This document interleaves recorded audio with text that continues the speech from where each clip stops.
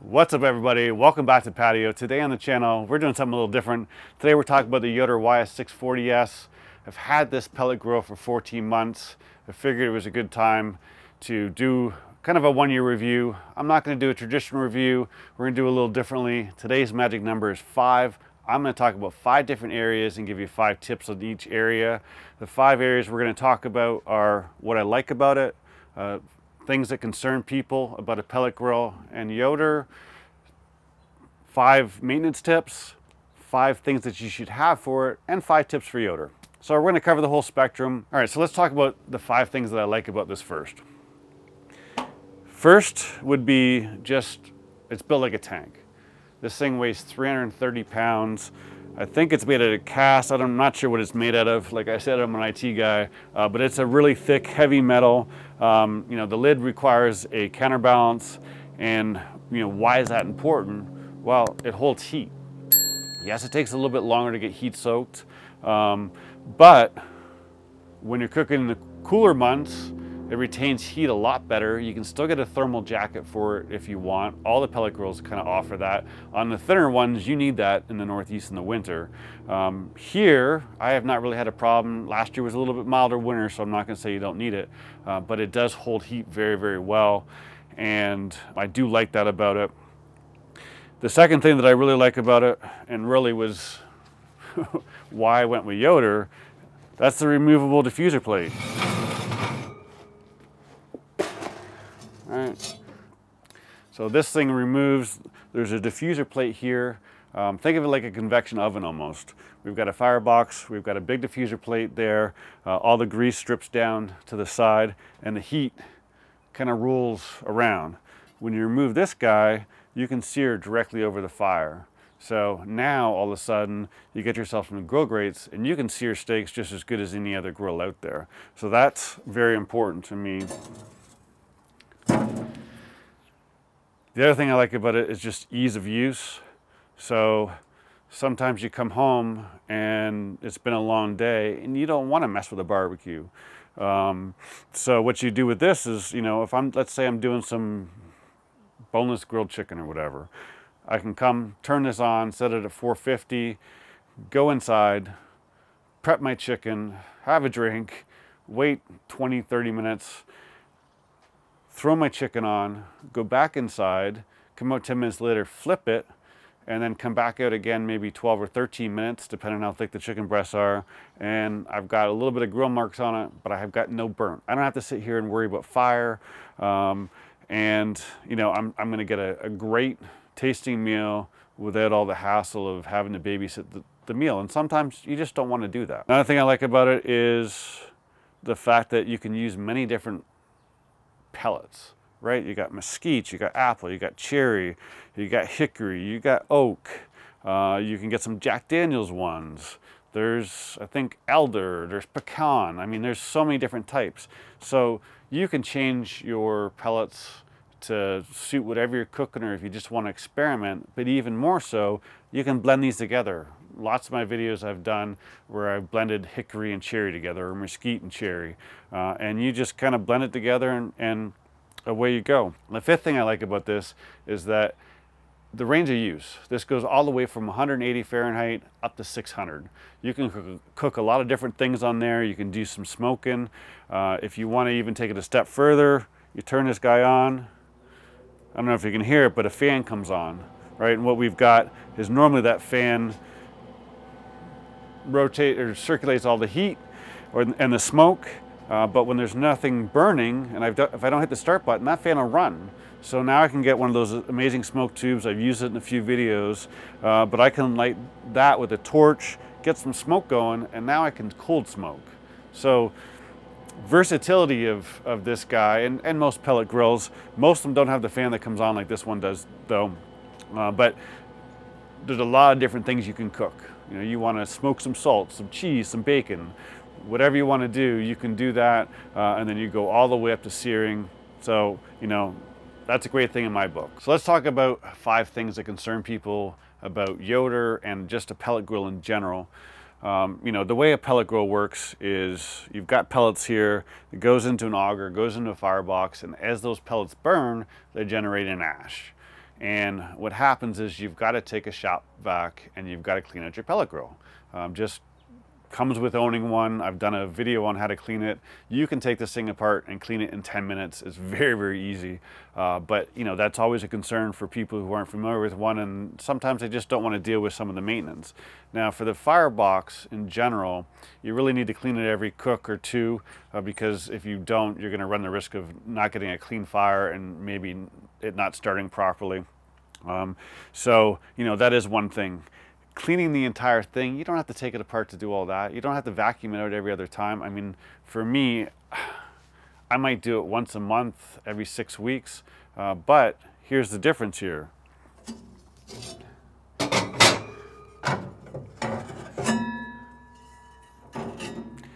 Here's the firebox place where all the pellets go. They come down from the auger. They come down from the auger here, and they go in here, and then your firebox. Because I've got the diffuser with the removable plate, I just remove that, I pick this out, I dump them into the bottom of the box. And then I don't worry about it, right? All I got to do is make sure I've got a clean firebox every time. I don't have to worry about the rest of the grill. As the grill gets full, then I get a shop vac and I take care of it and I clean it out. One of the other things that people worry about, specifically with Yoder, is rust, right? So these guys, I wish I knew what they're made of. I should probably know. I think it's cast, but what happens is you get some rust spots. Now this guy's covered all the time. Pellet grills don't like moisture, so you should always have one covered. But I've got some rust spots here. I've got some at the back.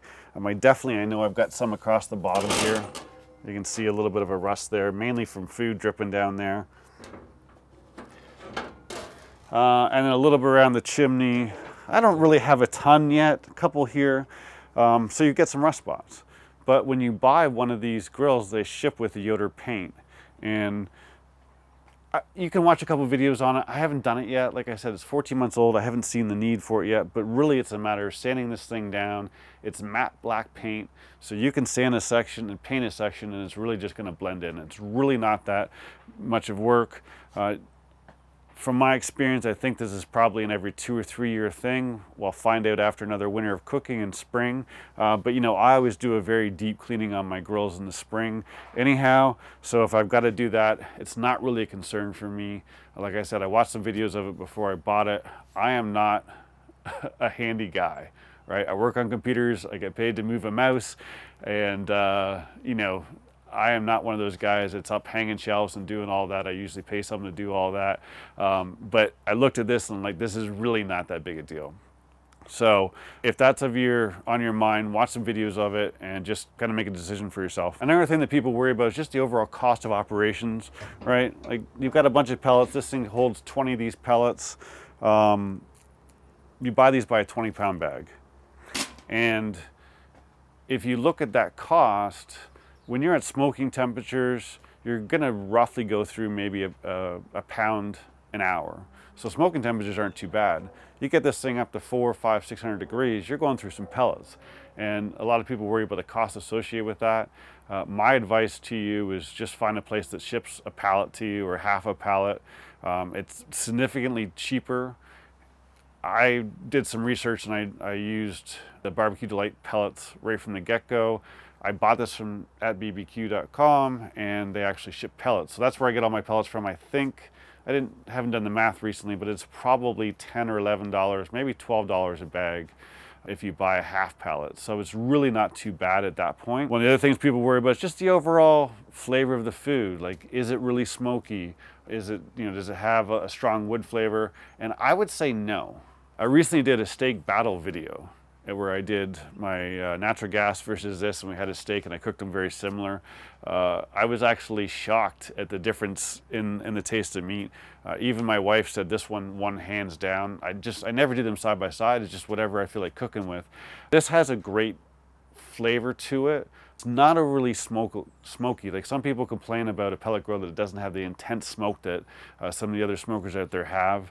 And it doesn't. It does have a smoky flavor. Like you can make pulled pork, briskets, no problem. right? And if you know anything about competition, they don't want a really heavy smoke on it anyhow. But it's got a great flavor to it. I would say that I've never given food to anyone here that's come over or whatever that hasn't enjoyed the flavor of the food. It's definitely, I wouldn't even worry about that. It's going to be good. The last one is really, we already talked about, can it sear? Most people want to be able to sear, right? If they're cooking burgers, they're doing steaks, chicken, pork chops, whatever. If you have a grill, you want to be able to sear, and I think that that's a common concern that people have, and Yoder's got you covered. So let's talk maintenance tips real quick. I did a full cleaning video, as I mentioned earlier, but in this I just want to cover real quick. Get yourself a couple cleaners. You want ZEP 505. This stuff is amazing. This will work on any grill. It's a great degreaser. Honestly, the best I've ever seen. You can get it on Amazon or Home Depot. Get yourself some Sheila Shine, especially if you have the stainless steel shelves, because it puts a nice protective oil on it. Get yourself some buckets. These these are actually made by Traeger.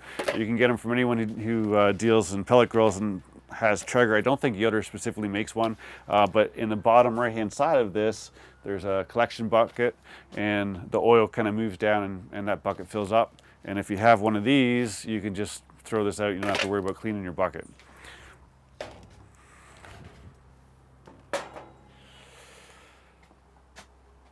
I mentioned there's a diffuser in here. Get some aluminum foil and cover that every time. And that way what happens is that when you're doing, you know, a barbecue sauce or a fatty meat or anything like that, it'll just drip on the aluminum foil. When it cools down, you can crumple that up and throw it out, and it just makes cleaning so much easier. The fifth tip is not really a maintenance tip, but it's do some research on your wood pellets. Not all wood pellets are created equal.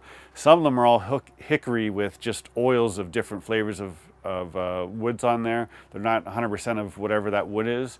So do a little bit of research, find out ones that work good for you. I learned recently actually that Yoder uses the Barbecue Delight ones in all their testing. I don't know if that says anything for you. I actually read some really good reviews on them when I first started, and I haven't tried anything else. There are some other brands out there that are good. I've been really happy with my results on these, so that's what I'm using. If you're in the market for one of these, here's 5 things I think that you need. Number 1, I've talked about it several times throughout the video, the removable heat diffuser. The grill comes with a solid one. It will work perfectly fine that way. And you know, if you put your meat over the firebox, you're going to be able to get a little bit of sear on that. But honestly, for being able to clean it easily and the ability to sear, the removable plate is a must-have. I wouldn't advise anyone to buy one of these without it.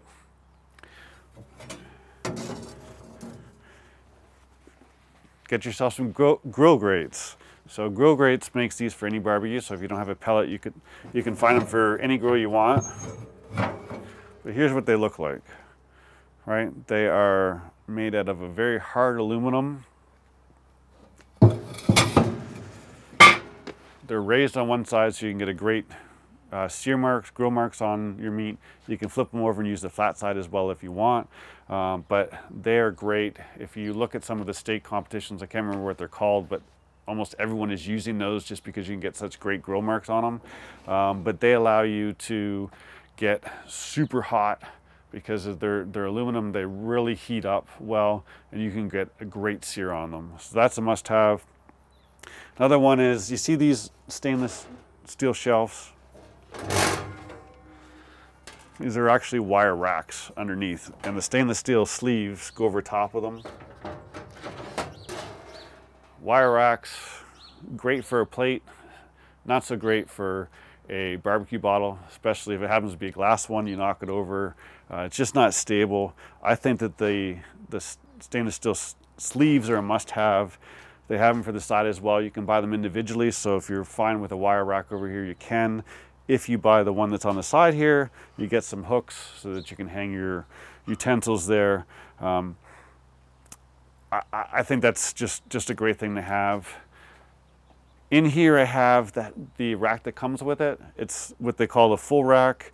Right away I bought the half rack, and just as it says, it's a half rack. It only goes here. So the great thing about that is that when you have a full bottom rack and you just need a little bit of extra room, now you can use the whole area without having any issues.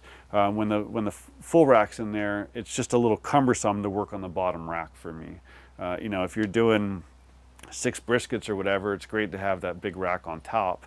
But if you've got a whole bunch of chicken wings or something across the bottom and you just need to a little bit of extra room up top, the half rack is great, or you can just pull it out. But I think that the half rack is definitely a must-have. And the 5th one is a cover. Cover is very important. The one thing about these pellets, I've dropped a couple, but they turn into sawdust in the moisture. So you do not want to get any water near the pellet hopper at all. You want that covered at all times. So buy yourself a cover. They have one, as you can see, there's some handles here on this guy. So it's a little bit of an odd shape. Even the chimney here, which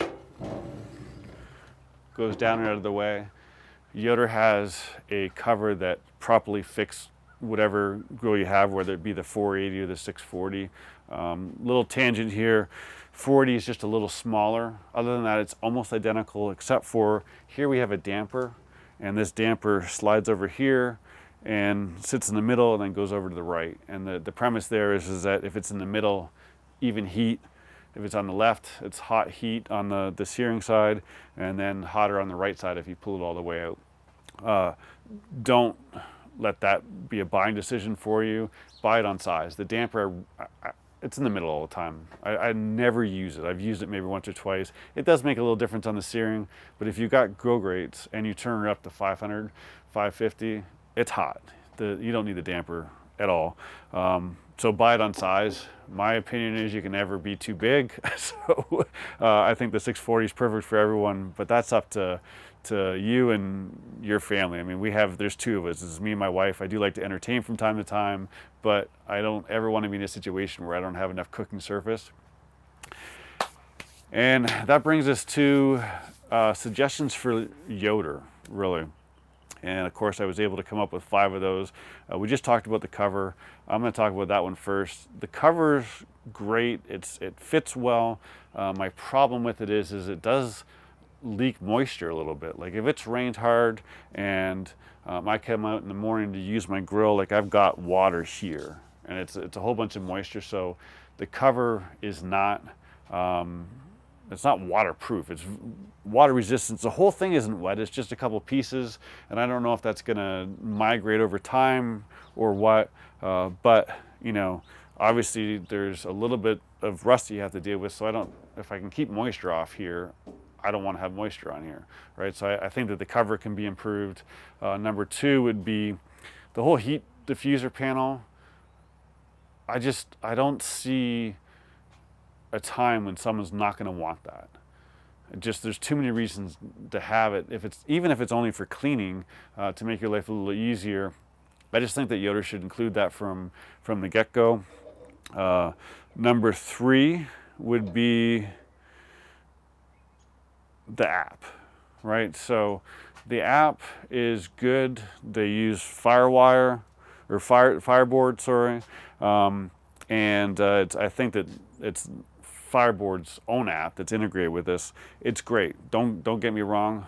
You can adjust the temperature. You can adjust your temperature probes. You can make it come up to a certain temperature, and if your meat's done, you can have it come down to 200 degrees just to keep it warm. That part's great. I just think that it can be improved upon. Like, you know, having played with the Traeger, you've got a whole app that has you know, recipes and cook times and things like that. I just think that that's something that Yoder could probably, whether it be a Yoder app that's dedicated to recipes or if it's integrated with the fireboard. I'm not sure what the answer is to that. I just think that it's something that they could probably do. Number 4 would be come up with a way to remove the pellets a little easier. A lot of the newer models of competitors, they've got a door that opens up so you can scoop out pellets out the back. Some of them have got a little chute, but you know, I said it earlier, the great thing about having a pellet grill is you can try a whole bunch of different pellets. So what I normally do is I burn them down low and just top up as much as I need so that if I want to change the flavor next time I can. You know, there's been times where it's been half full and I'm like, oh, I'm going to cook this and I really want this kind of wood and I've got something else in there, and you got to scoop them into a bucket and change it. It's not a deal breaker, but to add a door at the back or something just to help scoop it out would be a lot easier, I think. The final suggestion for Yoder would really be to do with the diffuser, right? The diffuser tray, it is not painted or anything like that, so it does rust. Now, I have an upgraded, not an upgraded, but I have a replacement door because now they come with a shorter lip. It's a little bit difficult to grab with a glove on, but the great thing is that if you're using grill grates, it doesn't hit the lip like the other one did. But you know, the diffuser tray is rusty a little bit, and you can see that this is already developing rust. Now, this guy's never seen rain. It's always covered, like I said. So it's just developing rust on its own, just from moisture in the air. It's not a big deal because food doesn't touch it or anything like that. But I think that Yoder could probably, maybe, I don't know, porcelain coat one. And the reason for that is that number 1, it wouldn't rust. And number 2, it'd be a lot easier to clean. That way you wouldn't have to use aluminum foil all the time. And you know, you would have a surface that's easy to clean and doesn't rust. So that's just a thought that I had about it. Not a deal breaker by any means, but I'm giving suggestions. So there's number 5. Hopefully you learned something new today, and if you're in the market, love my pellet grill. Happy I added one. I was actually not planning on adding one, like I said in the beginning. Last year at this time, or well, beginning of the summer last year, I had a Komodo Joe Big Joe, which I had had for 3.5 years, and I just got this guy. I actually have to do a 1-year review on everything. I upgraded to the Komodo Kamado, sold the Komodo Joe to a buddy, and you know, the pellet grill was not something I was going to get, but 14 months later I'm really happy that I did. I do use it a lot. I use, you know, all the grills. So far the videos have really focused on this, and really the reasoning behind that is, you know, some people I've talked to about when you're trying to build a YouTube channel, don't forget to subscribe. It's best to try and stick with a few things. So I'm really trying to stick with the Yoder, and I've got some followers that were either in the market or they're new to having a Yoder, so I'm happy to help them out. As the channel grows a little bit, we're going to diversify and use the other grills a little bit more. But don't get me wrong, I'm going to use this just as much as I am now. It's a great product. That's all I got for you today. Hopefully you learned something new. If you found it useful, please give it a thumbs up. Again, don't forget to subscribe, hit the notification bell so you learn about new videos that are coming up. I'm trying to do new videos every single Saturday, so I'll see you soon.